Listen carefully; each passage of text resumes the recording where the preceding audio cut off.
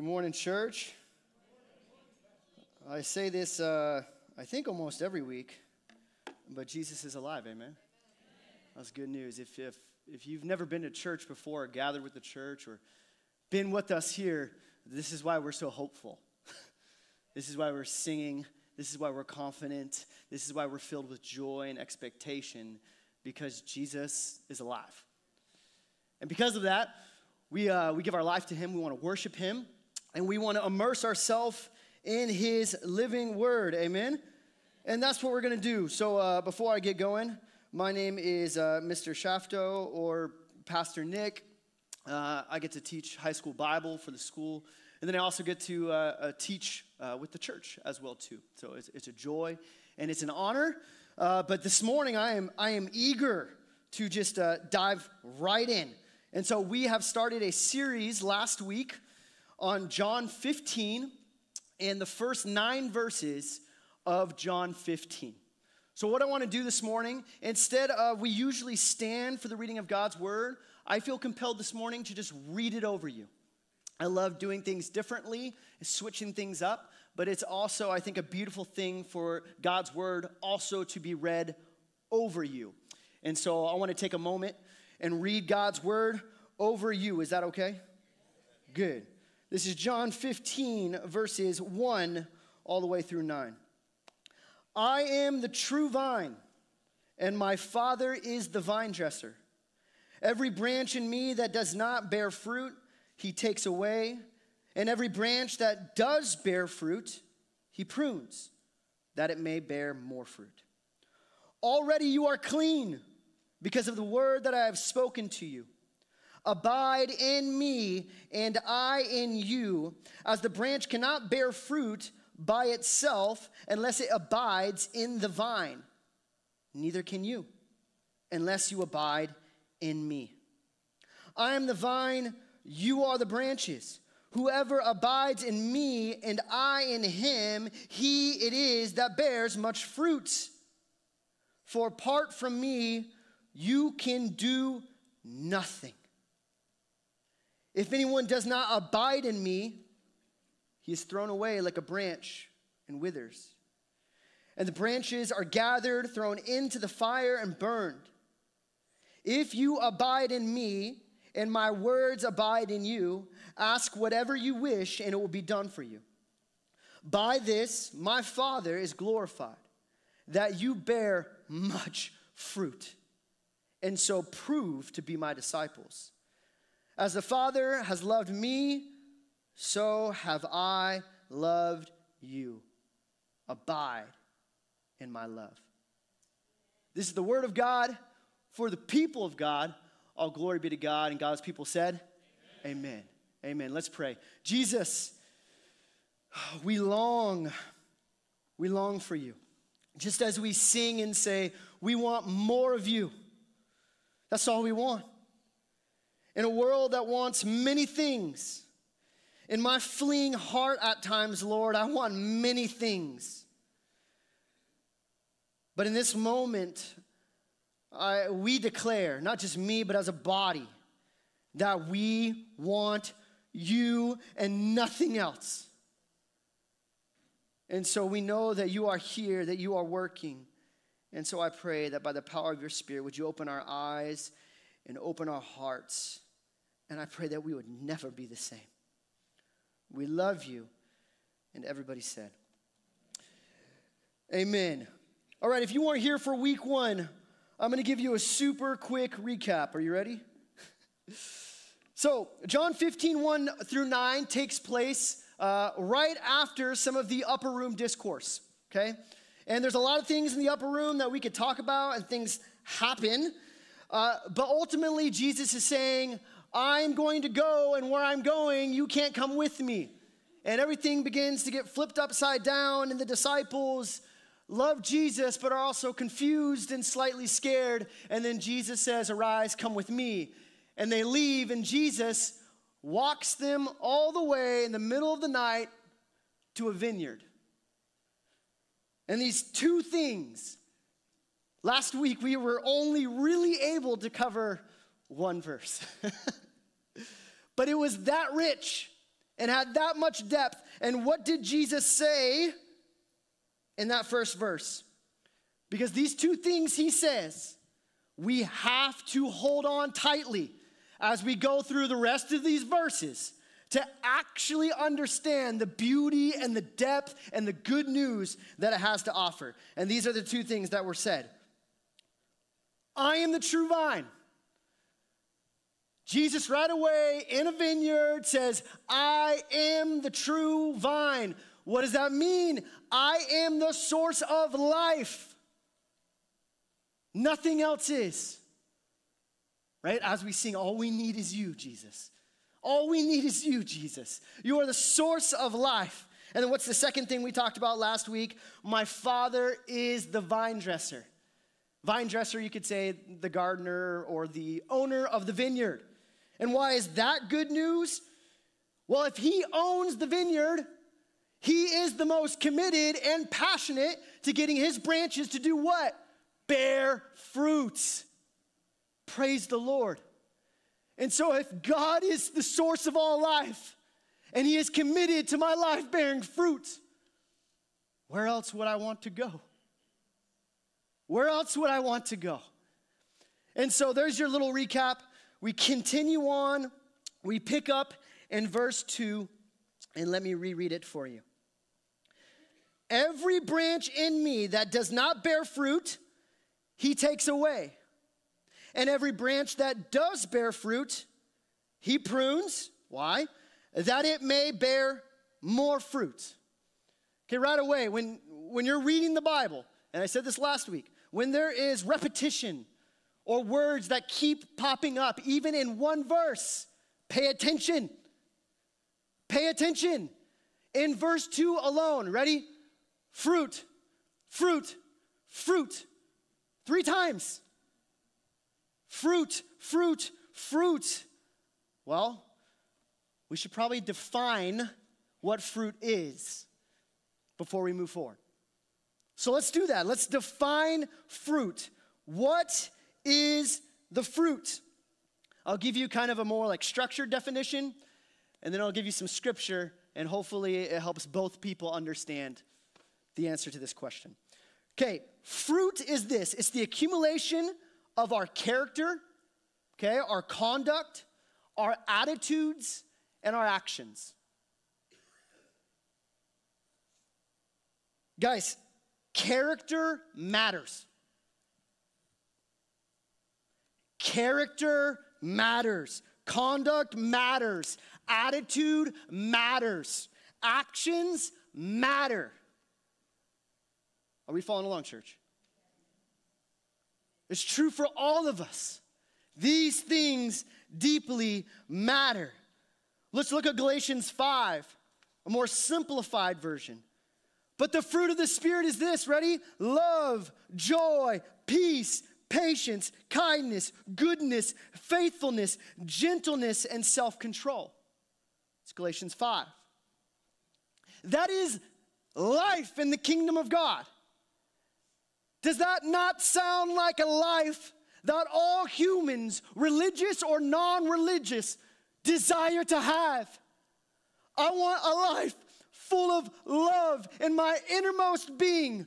I want a life full of joy and peace and goodness and kindness and gentleness and self-control deep within my innermost being. That is what humanity desires, and it's because we were all made in the image of God. But like I talked about last week, how does that begin to show up? That is the life abiding in King Jesus. That is what Jesus has for you today. That is how rich his nutrients are. You will walk in with a mess, right? I don't remember who said this, but it's beautiful. You'll walk in a mess, and you'll walk out with a message of his goodness. That's what he does. You lay things at his feet, and he makes beauty from ashes. He brings order to chaos. He causes things to flourish. This is the life the world wants. Go to Barnes & Noble, go to any bookstore. Go straight to the self-help section. It's big. It is. Why? Because people want love, joy, peace, patience, kindness, goodness, gentleness, faithfulness, and self-control. And you'll get a book that says 10 steps to be the most joyful person of your life. And in our flesh, we're like, I'm buying it. I want it, right? I want joy. That's not a bad thing. That's not a bad thing. That's not a bad thing. I want joy.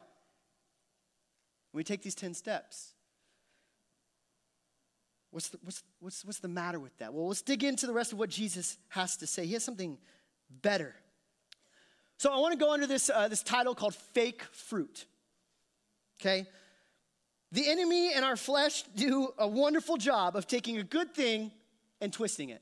So we read the thing like the fruit of the Spirit. It's a good thing. And in my flesh and my wayward heart and the temptation of the evil one, I just take a good thing and just go and twist it. All the time. Well, how do we do that? How do we distort it? How do we lose sight of the actual gospel? Well, the first thing we do is we exchange the truth for a lie, and we settle for fake fruit. Okay? How? Let me show you. Let me read verse 2 again. Every branch in me that does not bear fruit, he takes away. We gulp, right? What? What? And then all of a sudden, terror reigns in our innermost being. I have to have fruit. I have to figure this out. I have to muster it up. I have to do something. So if that Barnes & Noble 10 Steps to Joy is half off, I'm in. Buy me it. Is that what Jesus is saying? So we muster up the strength on our own, and we try to be loving, and we try to be joyful, we try to be peaceful, we try to have self-control, and then we are exhausted, right? Any parents in the room? It feels like an everyday thing for me. I'm going to try to have peace out of my own strength today. Like 10 minutes. It's like gone, and my heart is revealed, okay? And I'm like, yeah, I need a Savior desperately. I cannot do this, okay? So we're exhausted after trying, and then even worse, what happens? All of a sudden, an even more exhausting thing creeps in. Guilt and shame takes up residence in us. Because we can't do it. And now we believe that God is just like mildly disgusted with us. And because of that, we distance ourselves from him. Feeling like we are not enough, and then all of a sudden, this Christian activity becomes really hollow.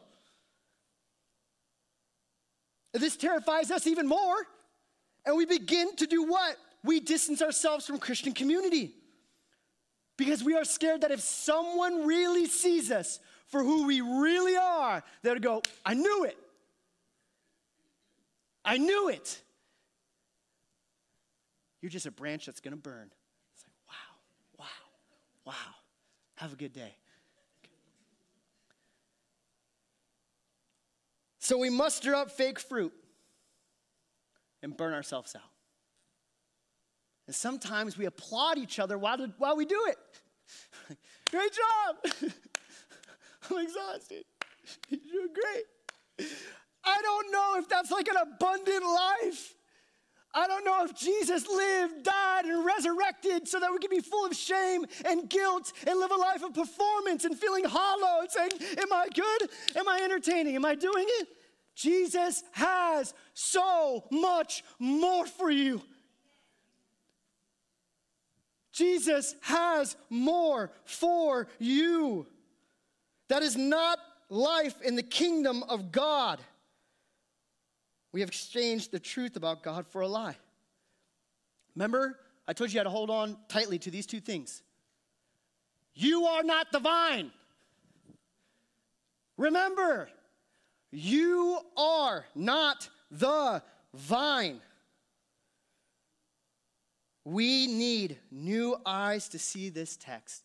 And I pray that as we continue to read this morning, there is an exhale. like a supernatural exhale deep in your soul that gives you confidence that Jesus loves you and is for you and is doing a mighty work in you through his power. Exhale. Jesus is the vine and his Father owns the vineyard. Take a breath. Is that not good news to a fast-paced, identity-earning Western culture?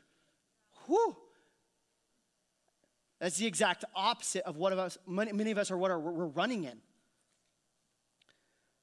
Let's keep going.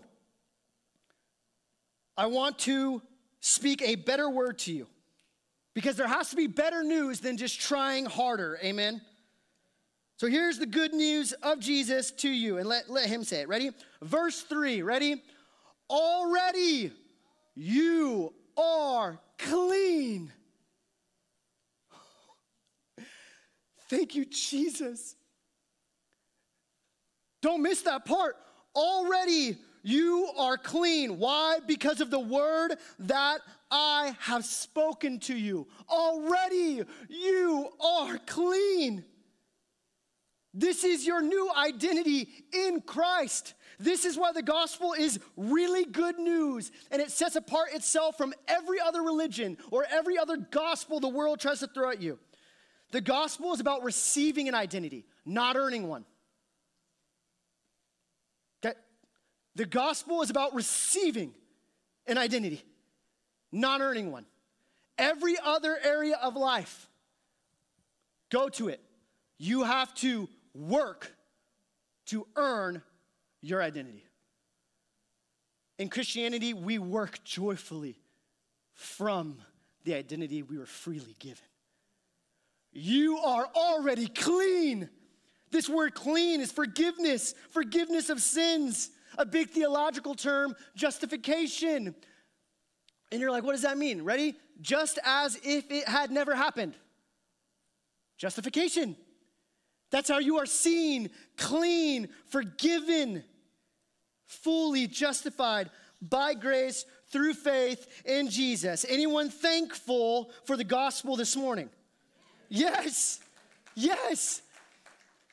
If you are sitting here believing you are a dusty, dirty, useless branch, no. If you are in Christ, you are already clean because of the work of Jesus. His perfect life that you couldn't live, he lived on your behalf. His death on the cross, bearing the weight of your sin, and his resurrection from the grave. Defeating what? The power of sin and death over your life.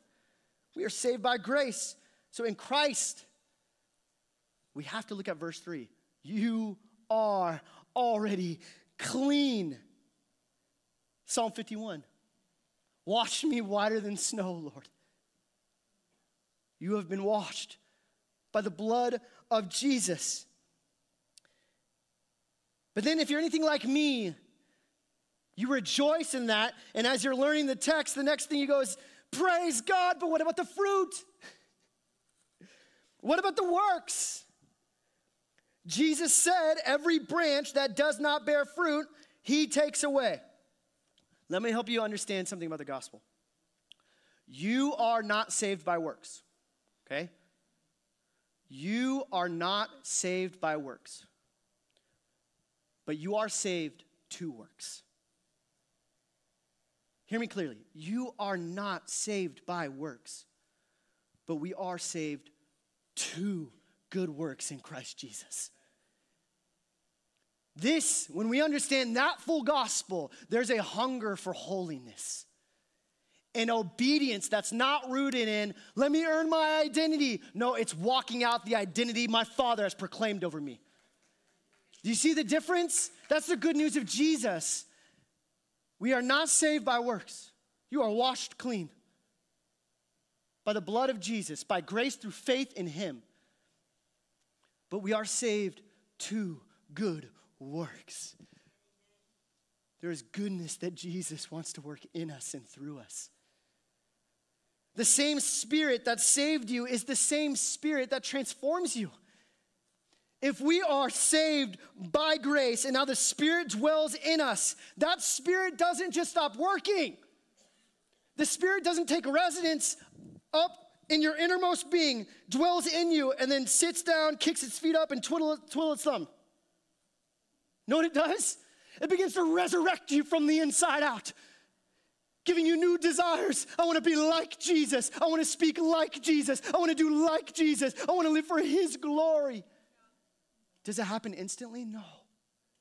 But day by day, little by little, growth. Just little by little.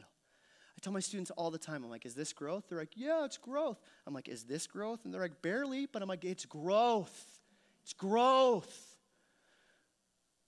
Right? If you look at a chart, like, right, you have seasons of, and then down, and then down, and then up. But then when you move back and watch what God is doing, what has he been doing? Growing you,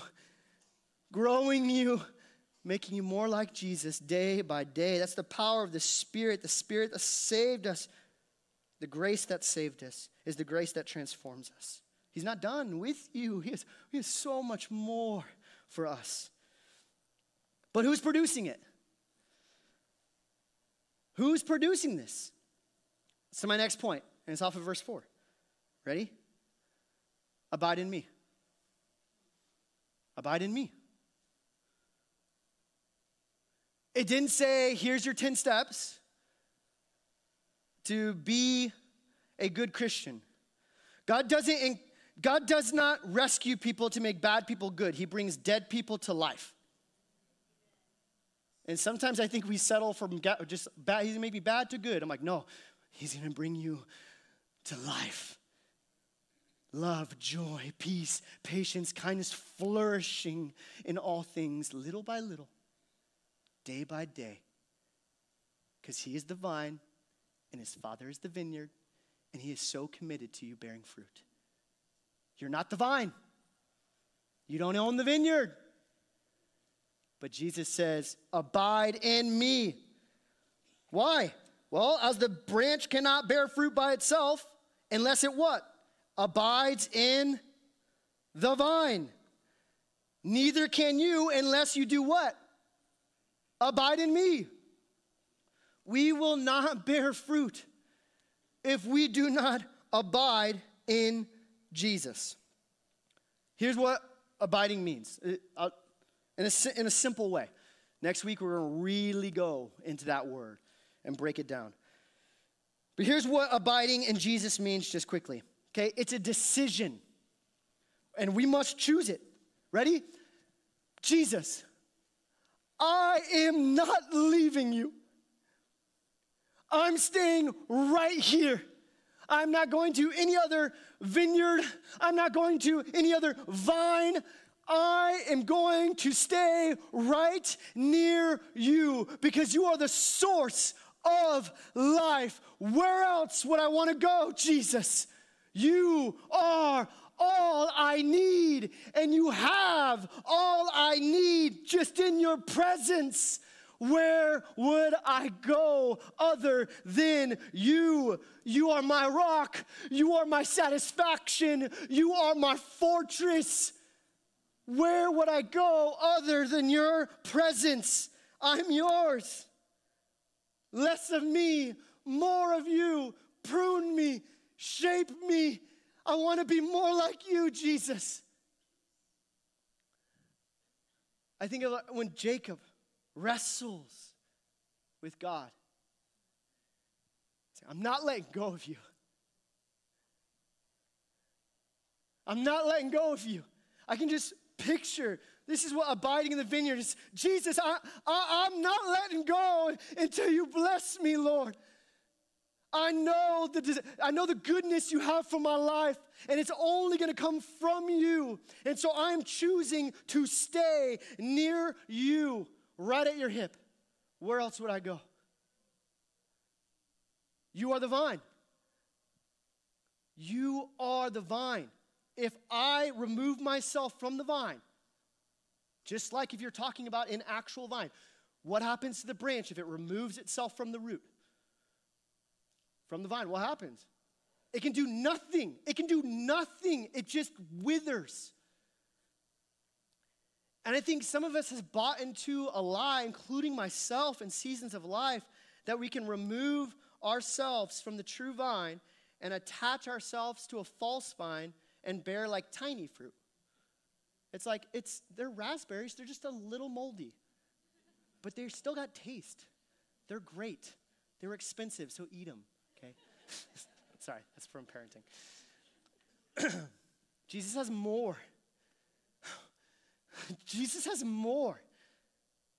More. We want to abide in him, right?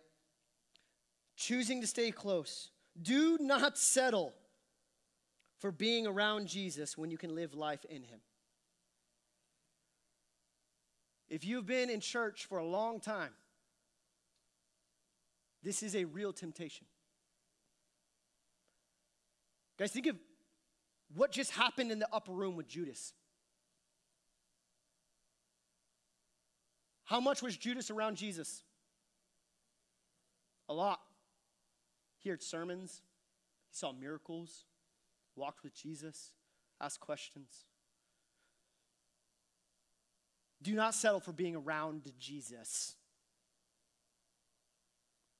Live life in him. Live life in him. And you will bear what? Fruit. Fruit. Why? Because he's the vine and his Father is the vineyard. He's going to do the pruning. He's providing the nutrients. He alone is the source. Just posture yourself and say, Jesus, all I want is you. You are my greatest treasure. Shape me. Use me. All I want is you. So the only thing we can do as a branch is receive nutrients. And you cannot receive nutrients from afar. A branch is not in charge of the fruit. The vine is. There's a lot of repetition in this passage. Because in our flesh, we forget. And if we're honest, I want to be the vine. I do. I want to be the vine. You see that? I produced that. Right? You see this vineyard? I own it. I'm too lazy to prune it and stuff like that, but I own the vineyard. What? That's my pride. That's our pride moving in. It's good to be near God, yes?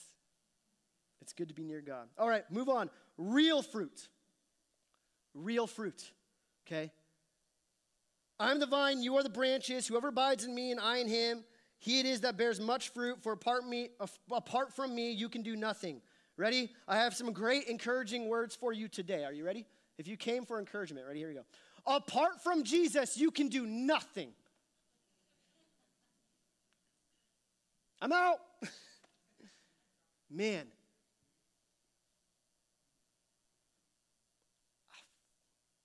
If you are someone who deals with pride, like I do, that verse, apart from me, you can do nothing. Yeah, Jesus, but I worked hard. Cool. Produced no fruit. Because you didn't remain in me. You settled to be around me, and honestly, I was not your greatest treasure. Apart from me, you can do nothing. I believe this verse is hopeful and haunting all at the same time. It's only bad news. It's only bad news if he is demanding you to be the vine, but he's not. So it's good news. Apart from me, you can do nothing. The works that we do outside of the Holy Spirit will be burned up. Wow. Apart from you, Jesus, I can do nothing. So how can I get real fruit? Well, on your own, guess what? You can't. You cannot. And I really believe, I asked one of my senior class, okay, high school. I said, do you believe that people can change? Do you believe that people can change? Do you believe that angry people can now be loving people? And people with addictions can now have self-control? Do you believe people can change? The entire class said no. People are always, but hold on. And you know what? I looked at them, right? And I said, I agree. I said, apart from the Holy Spirit, no one can. Our world has given up on changing the inside. You want to know why? Because they can't. So we settle for changing the outside. There you go. We settle. So we try to start changing us. We try to change ourselves from the outside in, when the Holy Spirit is the only one who can change you from the inside. Oh, go for that. Go for that. So I look at them and say, I agree. And they look at me, they're like, oh. Right. No way, Mr. Shafto. But then I looked at them and said, yeah, apart from the Holy Spirit, no. The Holy Spirit is our helper.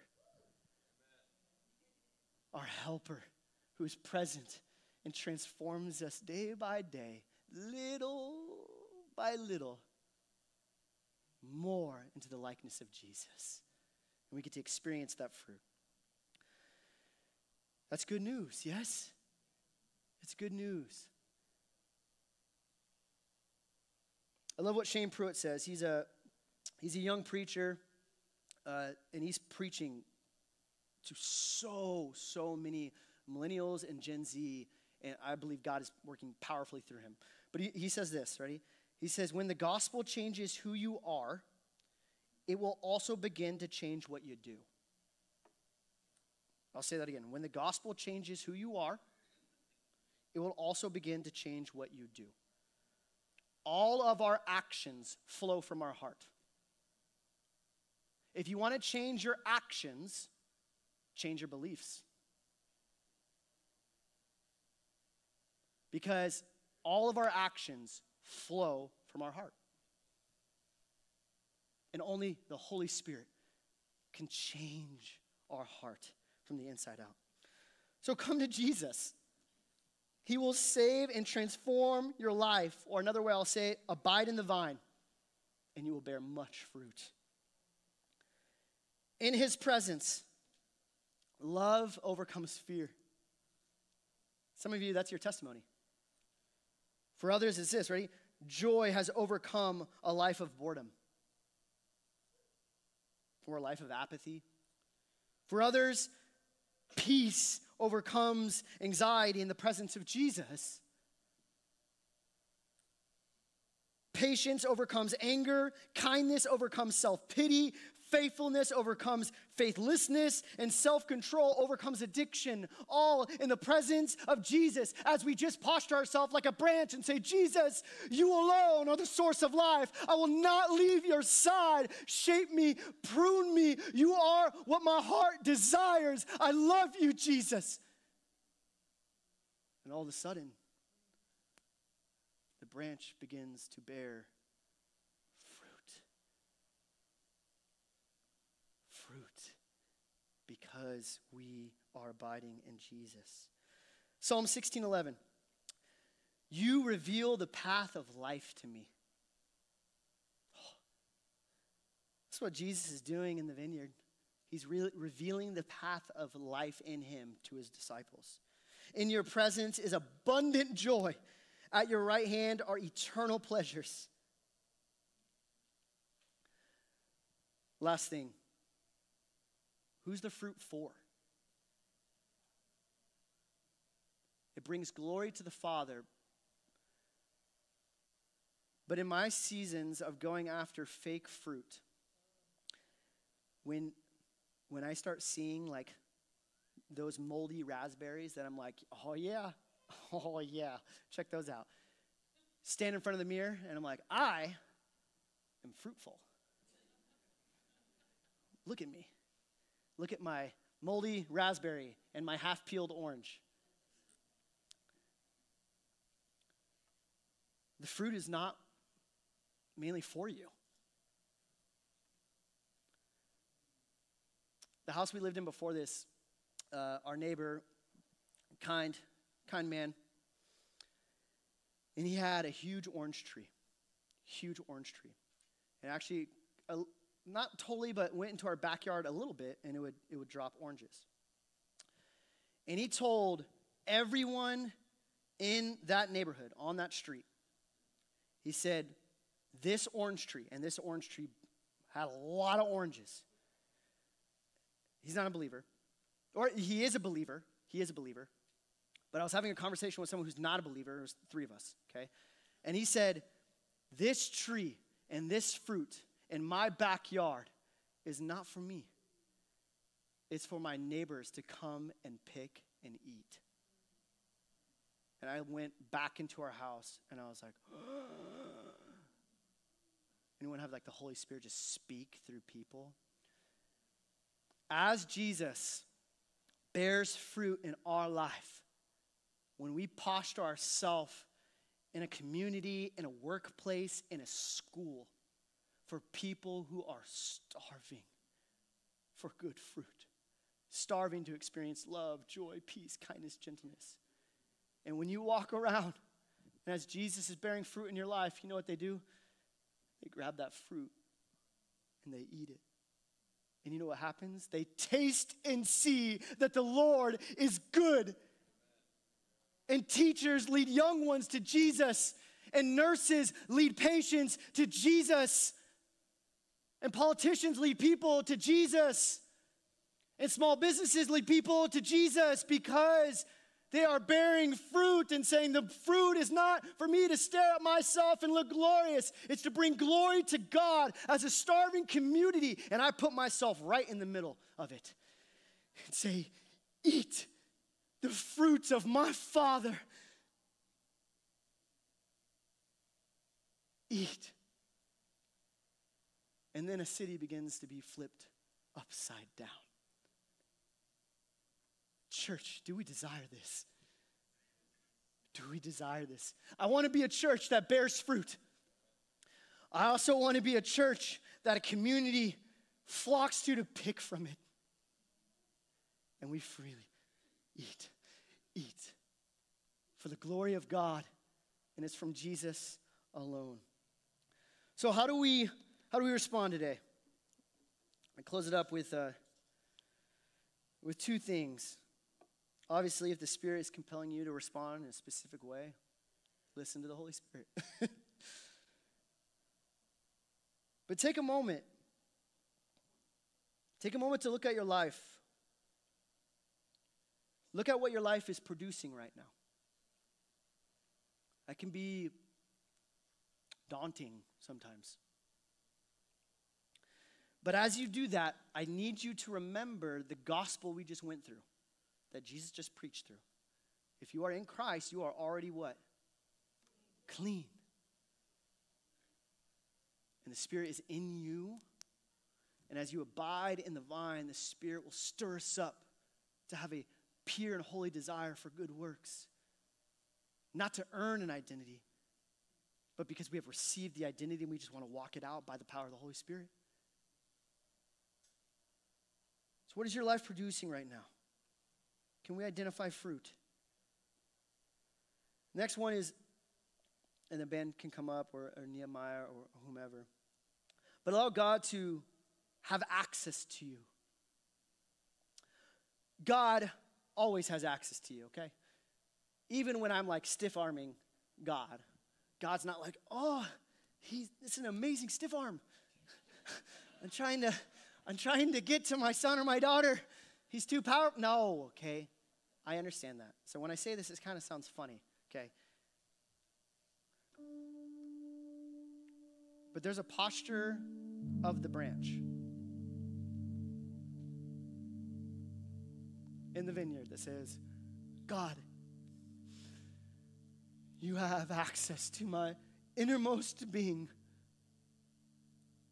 I'm yours. Speak to me.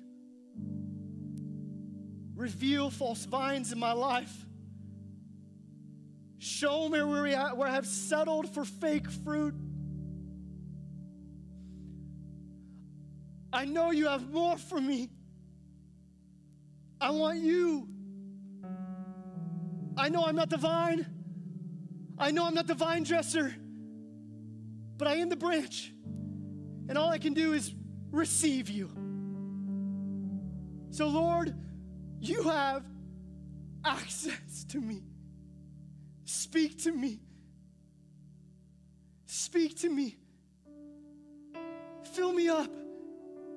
Touch my heart. I want to overflow. That secret place, right? Our innermost being. And at times that means we got to get quiet. Quiet. We got to get quiet. And that's what we have an opportunity to do as we gather with God's people. That's what we have an opportunity to do tonight.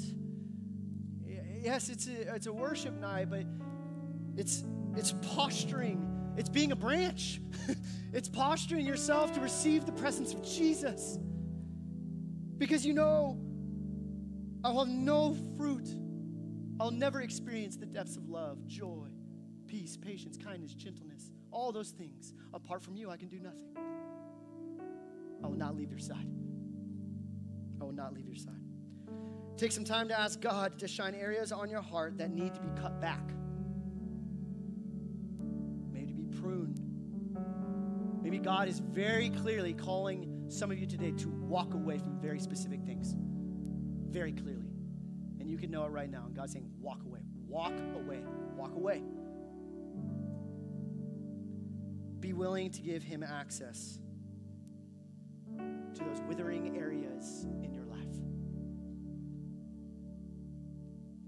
Jesus is the true vine.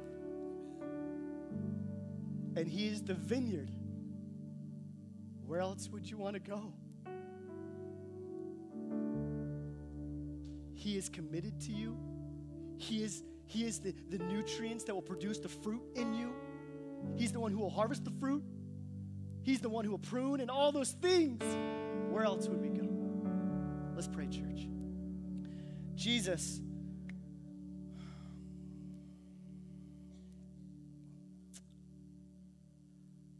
I see hunger, Jesus. That's what we want to be.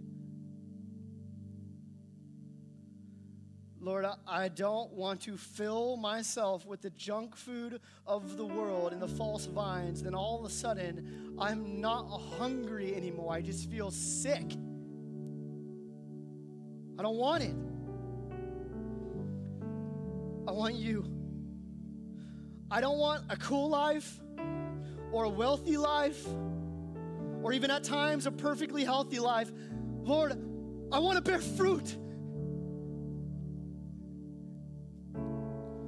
And so, Jesus, it's super scary to say, do with me as you will.